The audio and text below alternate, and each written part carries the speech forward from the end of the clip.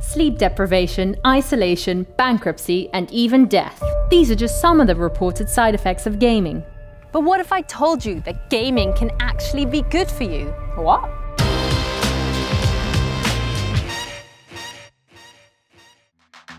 How does gaming develop the brain? What benefits can you get from pushing those buttons? There are about 66 million people in the UK, and about 32 million are gamers. That's almost half of us. Meanwhile, the average young person racks up 10,000 hours playing video games by the age of 21, only slightly less than the time they spend in secondary school. For some people, these are terrifying statistics, because video games represent a world of violent images and aggressive emotions.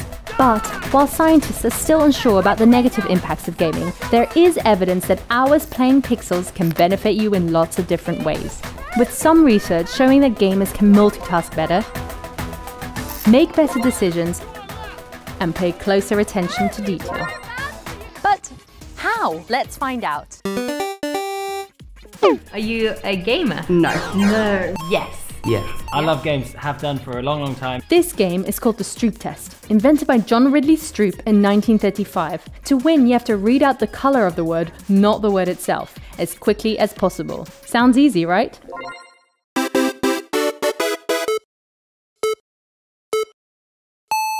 Brown, what? Green, purple, Red. Lightning round. oh my god. Shall I keep going? Blue, white, green, brown. Orange, purple, red. Purple, blue, purple, green, Green, blue, black. Oh god. blue, orange, yellow, green, black, white. Purple. Oh no! Black, red. Game over, that's right. That was crazy! It was amazing! That was too hard. It's confusing as heck. I just was in the zone. Maybe that's what gaming does. It just puts you in the zone and you keep going. So it turns out it's actually really hard.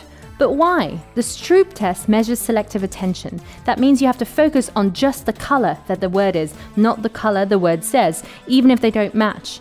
The better your attention, the faster you can resolve that mismatch. According to a study by Dr. Daphne Bevelier at the University of Rochester, gamers are good at this because they get a lot of practice in action games.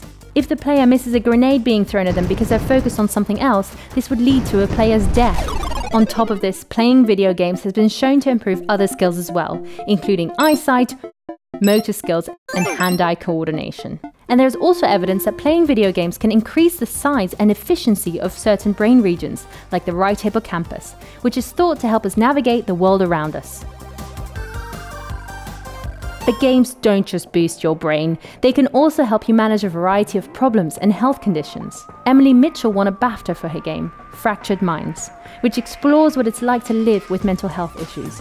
I wanted to make a game that actually means something and something that people can relate to, but in their own way. So for me, the game is about anxiety, but for another person it could be about depression or whichever mental health issue. Game design has come so far that gaming is now used sometimes for the treatment of autism, PTSD, anxiety, and addictions. There you have it. Nobody's saying move to the basement and game for 12 hours a day. Aww. But moderate gaming can be beneficial to you in a variety of surprising ways. So, game on!